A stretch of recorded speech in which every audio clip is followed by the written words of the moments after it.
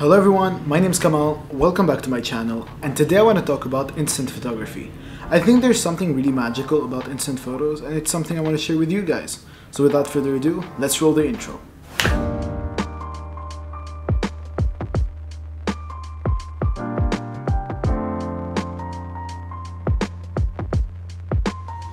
Getting started, I want to divide this video into two parts.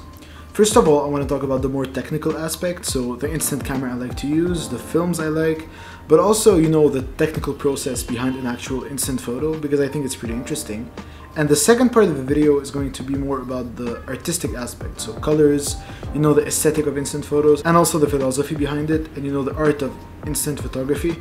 So let's start with my instant camera of choice, the Fujifilm Instax 200. Now this camera is a bit old, right? There's the 300 model nowadays, but the 100, the 200, 210, 300, they all use the Fujifilm white film, and they basically all have the same guts. It feels a bit plasticky, it's like just plastic, and feels a bit hollow because there's space in it for wider cartridges, but this is the reason I use it. The Instax white film is actually really good looking, not only because of its sheer size, but also just, the colors, the way light is represented on it just looks so good.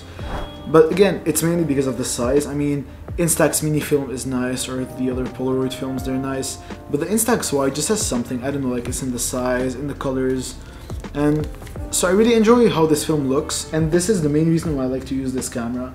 I have tried other instant cameras like the Polaroid Snap Touch, which sucks. I don't like this camera. I don't like the zinc films.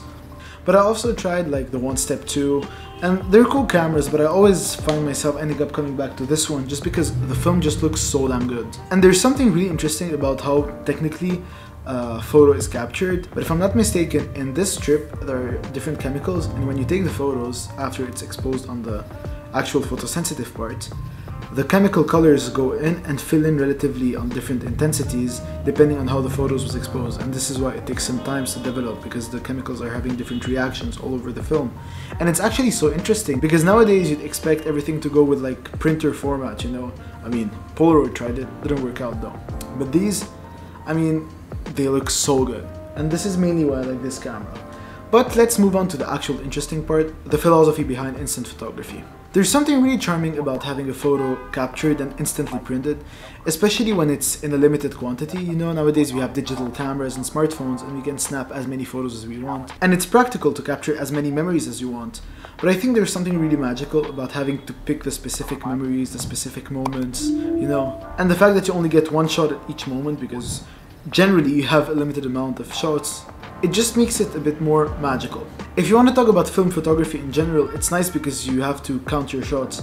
But with these, it's even nicer because you get to see them a few moments after. So when you snap your photo, there's a small amount of excitement until the photo is done developing. You have the occasion to just give a photo to someone. And there's something really nice about giving a picture to someone because it's capturing a specific moment and just giving it away. And what I like about the Fujifilm Instax white film is just the sheer amount of character it has. The photos have so much personality. They have a bit of bluish tint, but at the same time they just have this softness, They look clear, they look relatively sharp. There's sort of bloom to them. They look sharp but still soft. It's really hard to explain, and I'm going to put some on screen for you right now. I think editing Kamal should have done that. But if you're looking at them right now, they just look so magical. They look old, but don't look too old. They don't look discolored. They just have so much personality.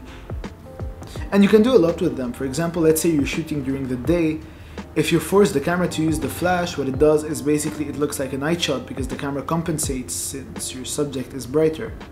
Just little tricks like these, they let you just have so much fun with the camera. And if you never tried shooting instant film, it's something I really recommend just because it's really fun, anybody can pick it up. And it's just a nice experience of capturing moments on, physical sports. And that wraps up today's video. I hope you guys enjoyed. I'm trying to keep my videos short and concise. I hope you like this format. If you have any videos ideas, let me know in the comments down below. Make sure to leave a like, follow the socials and stuff. Subscribe if you actually enjoy the content, and I'll hopefully see you in the next one. Peace out, guys.